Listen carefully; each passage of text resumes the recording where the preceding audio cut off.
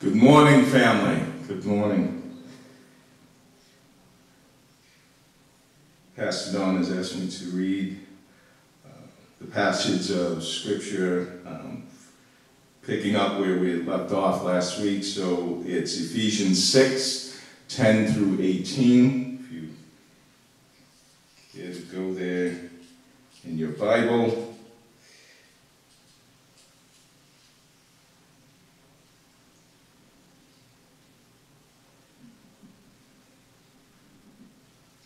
Ephesians 6, 10 through 18. Finally, be strong in the Lord and in the strength of his might. Put on the whole armor of God, that you may be able to stand against the schemes of the devil. For we do not wrestle against flesh and blood, but against the rulers, against the authorities, against the cosmic powers over this present darkness, against the spiritual forces of evil in the heavenly places.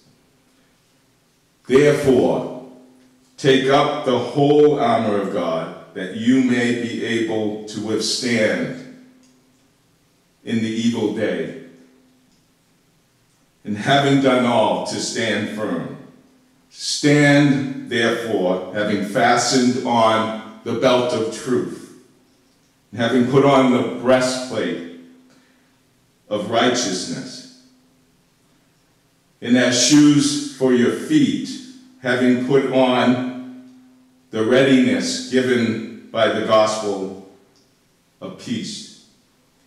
In all circumstances, take up the shield of faith, with which you can extinguish all the flaming darts of the evil one. And take the helmet of salvation and the sword of the Spirit, which is the Word of God, praying at all times in spirit, with all prayer and supplication. To that end, keep alert with all perseverance, making supplication for all the saints. If you would bow your heads with me in prayer as we go to the throne. Father God, we do give you thanks and praise for this day that you have given us. We thank you for this opportunity to gather together here as your people, the sheep of your flock. We thank you. We know that you are holy, Lord, that there is none like you. You have no rivals, you have no equal. So we come, Lord, we bow our heads and our hearts now. We pray that you would prepare our hearts and our minds to receive your word, Lord. We thank you, we worship and praise you in the name, the mighty and matchless name of our Savior, our King, Lord Jesus. Let all God's people say,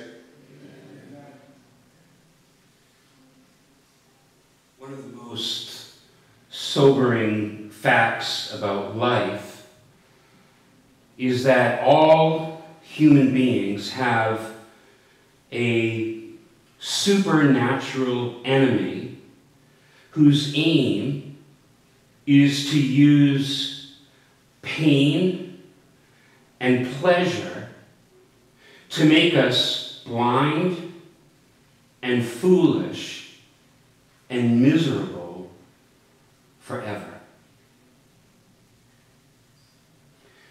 The devil, Satan, is the enemy of the Christian's soul who masquerades as an angel of light. He is described in Scripture as the deceiver of the whole world. the accuser, the ruler of this world, the God, small g, of this age. Ironically, the devil is a created being who was first an angel in heaven. However, this angel wanted to be God. It says in Isaiah chapter 14, verse 12 and following, in regards to Satan, the prophet writes, "How you are fallen from heaven, O day star, son of dawn. How you are cut down to the ground, you who laid the nations low.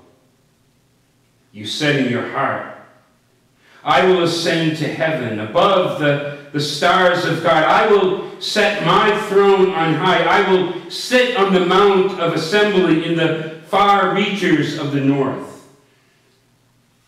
I will ascend above the heights of the clouds, and I will make myself like the Most High. But you are brought down to Sheol, to the far reaches of the pit." Paul reminded us back in chapter 2 here in our letter that those who are separated from Jesus, they follow this devil, this prince of the power of the air, the spirit that is now at work in the sons or daughters of disobedience, among whom, Paul writes, we all once lived in the passions of our flesh, carrying out the desires of the body and the mind, and were by nature children of wrath, like the rest of mankind.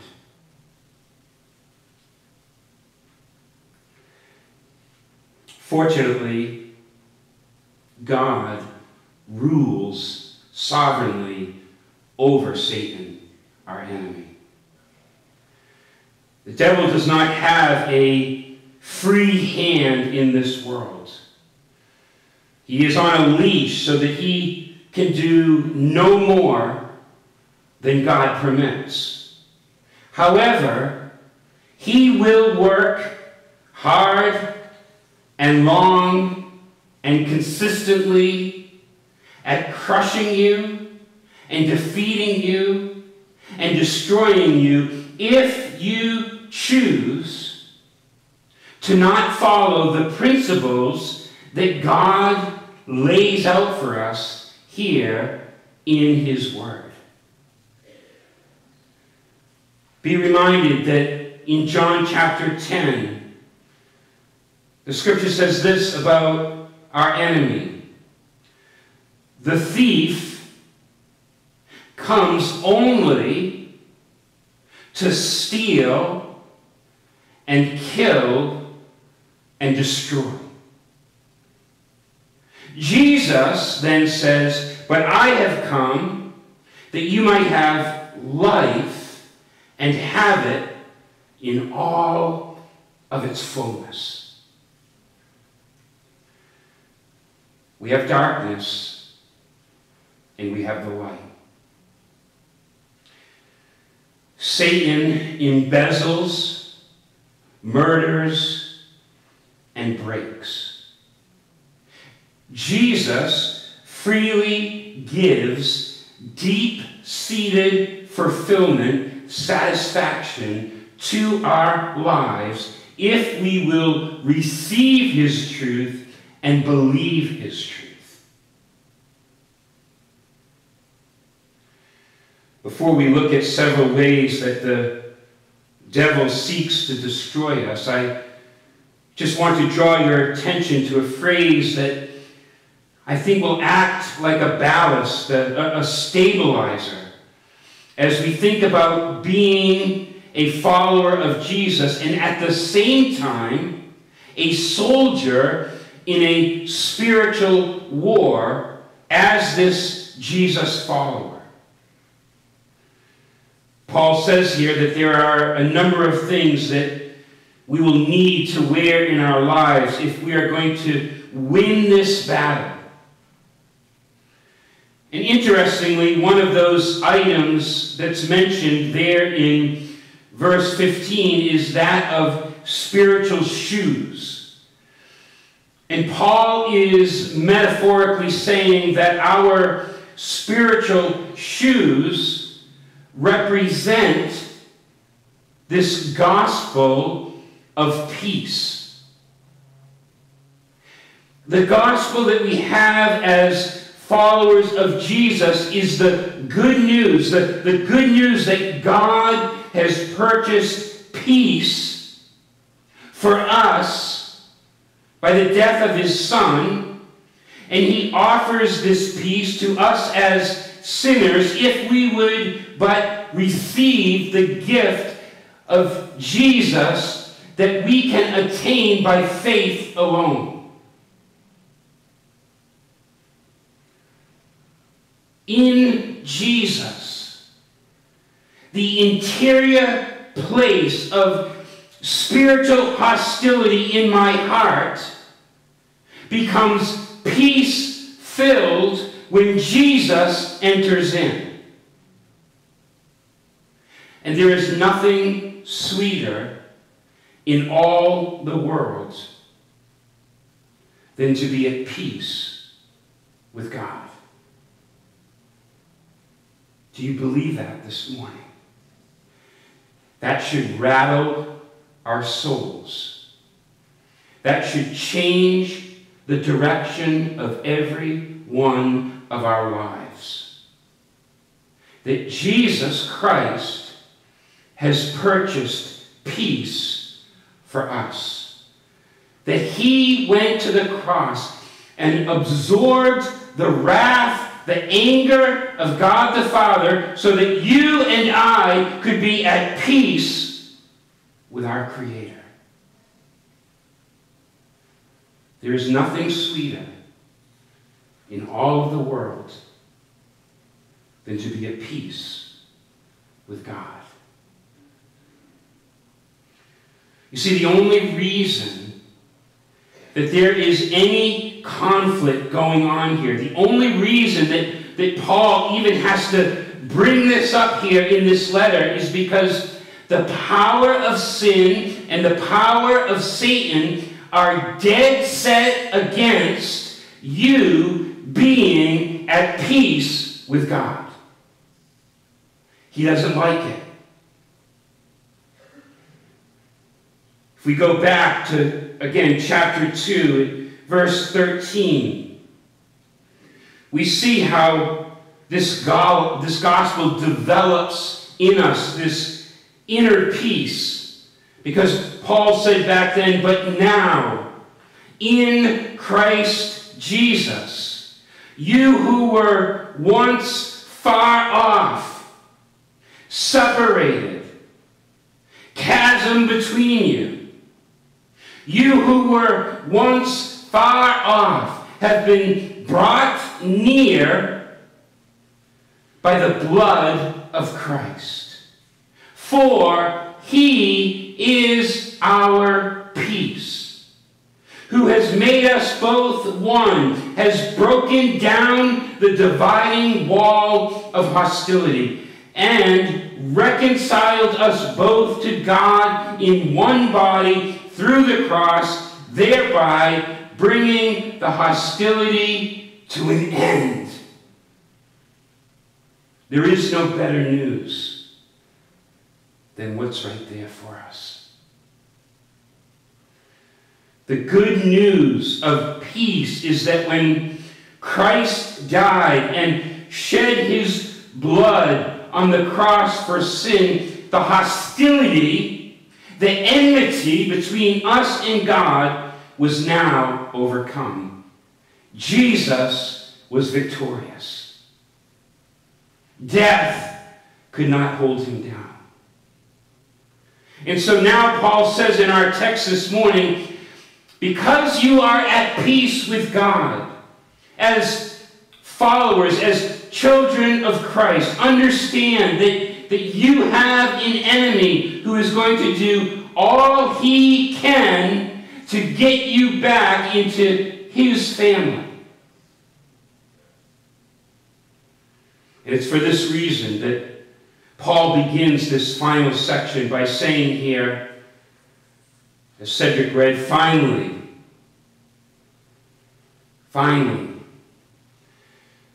We're at the end of the letter.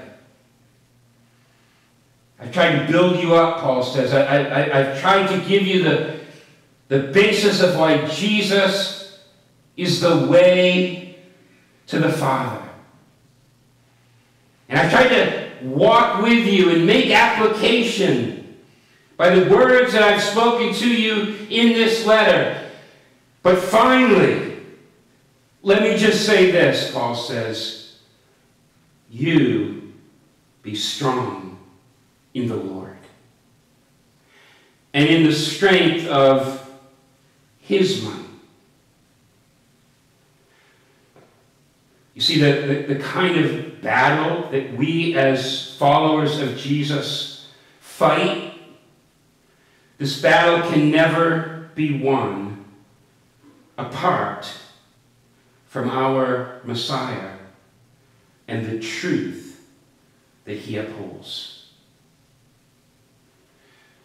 The weapons needed to do battle with him are not found deep down inside of our own resolve.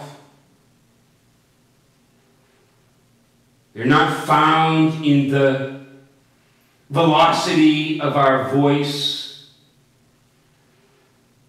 They're not found by just in our own power, thinking that we can just rebuke off these evil spirits. Paul reminds us to be strong in the Lord. To be strong in his might. Now, there are many ways that Satan will seek to do battle with us. This is why in verse 11 in our text it says to put on the whole armor of God, which we'll look at next week, that you may be able to stand against the schemes of the devil. Another word for schemes there in the Greek is strategies. You see, the devil has this arsenal of weapons. He has a portfolio of tactics and approaches that he longs to use to draw us away from the path that leads to eternal life. It says in 2 Corinthians chapter 2, verse 11, to not be unaware of the devil's devices.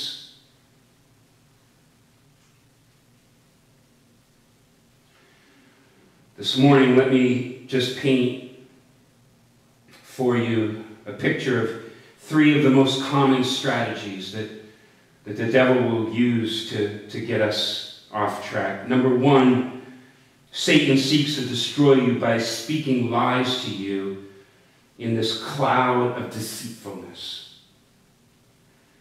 Jesus said when the devil, when he lies, he speaks according to his own nature, for he is a liar and the father of lies. A lie is when a truth is replaced by an untruth. I don't know about you, but I don't like being lied to. A lie is when a truth is replaced by something that is not a truth. And so a lie fairly comes out as a standalone untruth. In other words, most often, if I want to lie to you, I'm going to do so by hiding or cushioning that lie in a cloud of deception.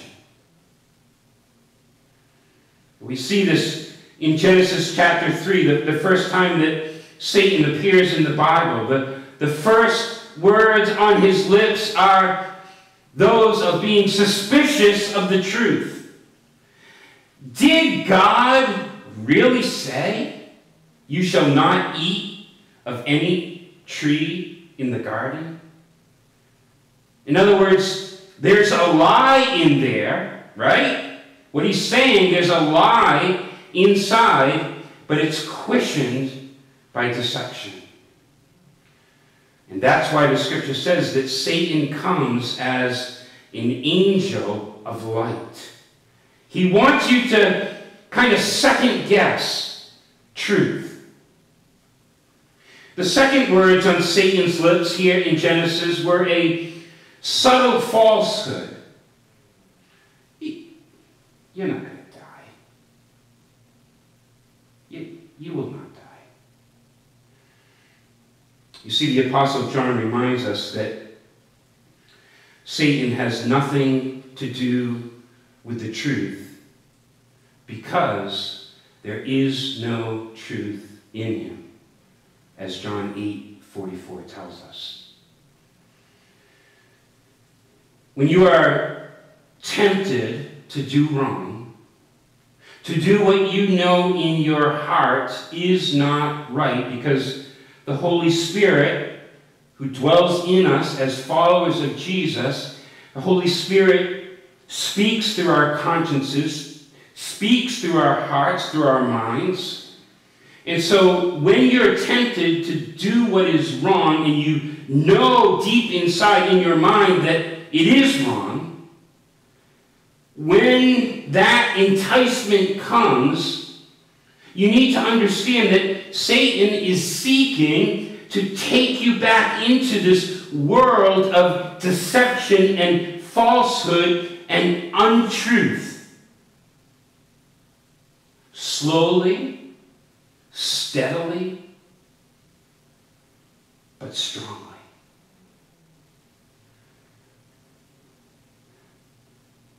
Someone once said the devil doesn't come dressed in a red cape and pointy horns. He comes as everything you've ever wished for.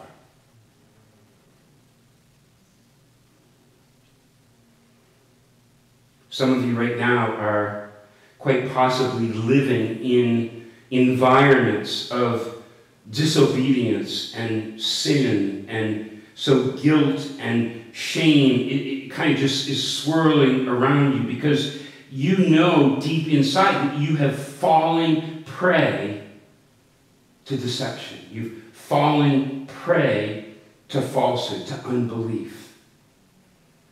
And God calls us to repent daily, to make these decisive changes in the direction that we're walking, the directions that we're following. And living in known sin is really just choosing to live in Satan's prison.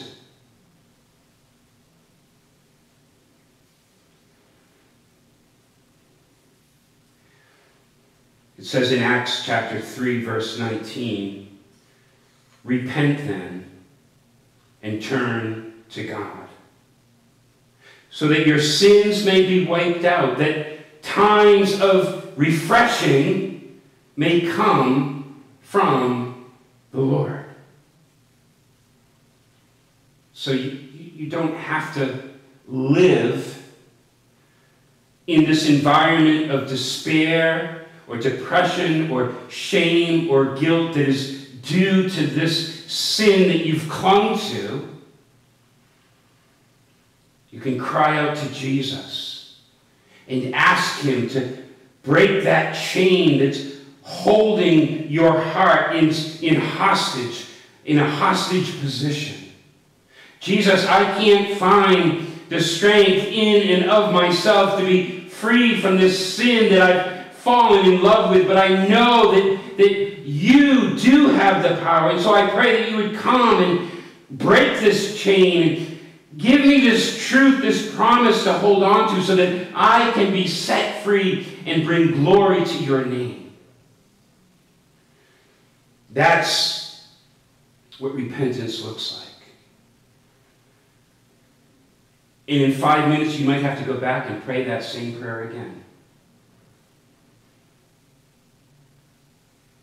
But you see, Jesus looks at your heart. And if he knows that you want to release this weight that's in your soul and be freed from this deception and this lie, he will set you free. Secondly, Satan schemes to blind us from the true treasure of life, which is Jesus himself.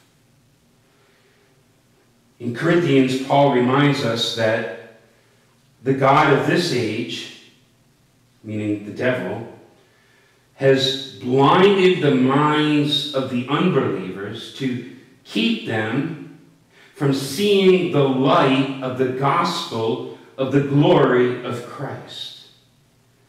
And so the devil not only speaks what is false, he tries hiding from us what is true.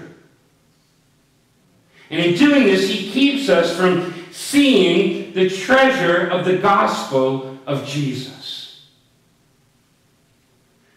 How does that go forward? What does that look like? Well, I think sometimes Satan works really hard at keeping us at this intellectual level with truth. And so my relationship with Jesus is based on facts. I believe that this is the Word of God. But my relationship with Christ is just mechanical. It's duty-driven rather than joyfully life-transforming. And so some of us have convinced ourselves that, yes, Jesus is the treasure, but we carry on with the things of this world. 1 foot with Jesus and 1 foot with the flesh. And so the treasure of the glory of Jesus is mixed now with the treasure of things or relationships or emotional highs or intellectual facts. And there is no love relationship between you and Jesus.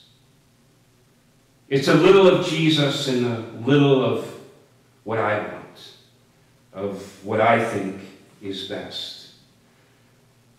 And so I come to realize that Satan loves to offer me this mixed cocktail of religion and worldly things, making those things look like the perfect treasure, or at least part of the perfect treasure, but they're not. Because things fade and rust and rot. Percy Shelley once said, sometimes the devil is a gentleman. That's very true. Thirdly, Satan tempts people to sin. This is what he did unsuccessfully to Jesus in the wilderness. He wanted him to abandon the path of obedience and the path of suffering and rather follow this master of disobedience. And this is what he did successfully to Judas in the last hours of Jesus' life. And so in 2 Corinthians chapter 11, Paul warns against this for all of us as believers. He says there, I am afraid that as the serpent deceived Eve by his cunning, in other words, by his sneakiness, by his craftiness, I am afraid that as the serpent deceived Eve by his craftiness, your thoughts will be led astray from a sincere and pure devotion to Christ. Do you understand that Satan right now is seeking to get into your mind and to get you to believe his lie so that you will slowly but eventually walk away from your devotion to Jesus. Again, he's not going to come before you like one dressed in a red robe with horns and you just, oh, this is Satan, I'm not going to get involved with that. No, there's deceitfulness and there's subtlety behind his scheming. Charles Spurgeon once said, Satan can make men dance upon the brink of hell as though they were on the verge of heaven.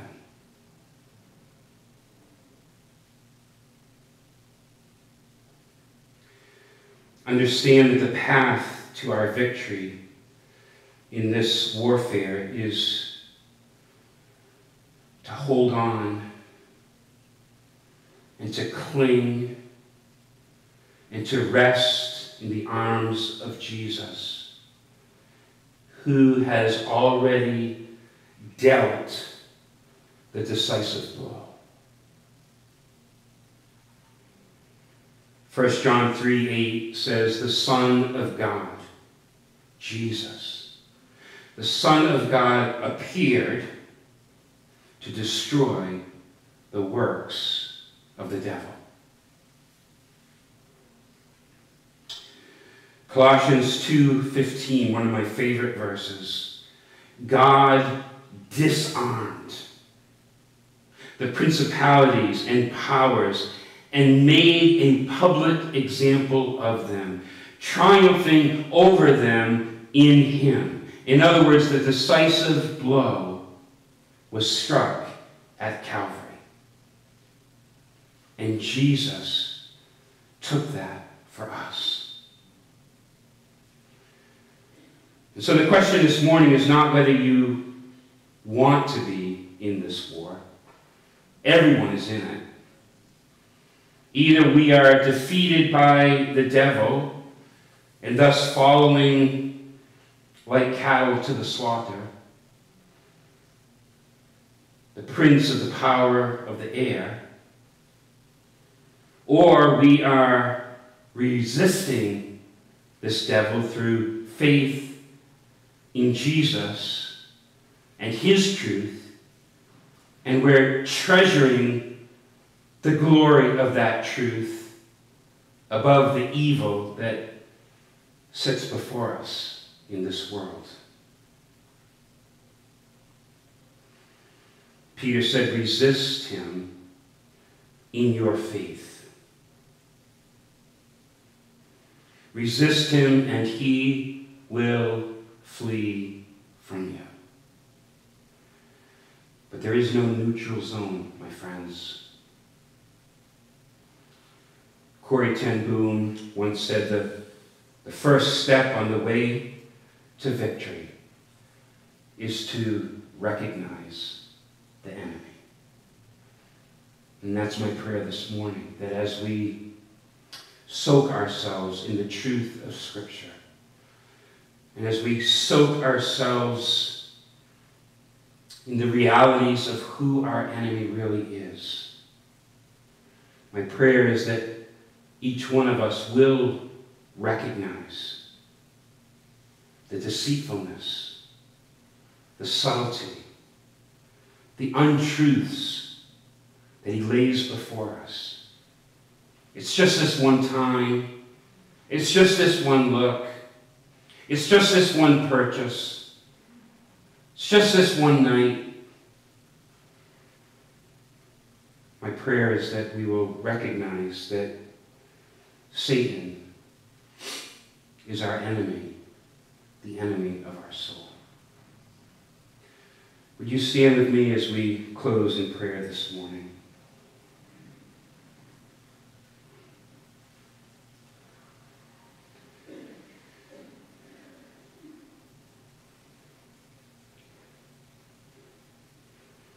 Father, only you can change the interior of our hearts. Only you can break the hardness of our flesh. Only you can open our spiritual eyes so that we will savor the beauty of your Son, Jesus. Only you can grant us the faith that's needed to put our trust in the Savior for the forgiveness of all our sin. And Lord, this morning we come boldly into the throne room of grace and pray that, Lord God, you would begin that work in those of us here this morning that are really not in a relationship with you. We might be into religion. We might be into doing good so that you might like us.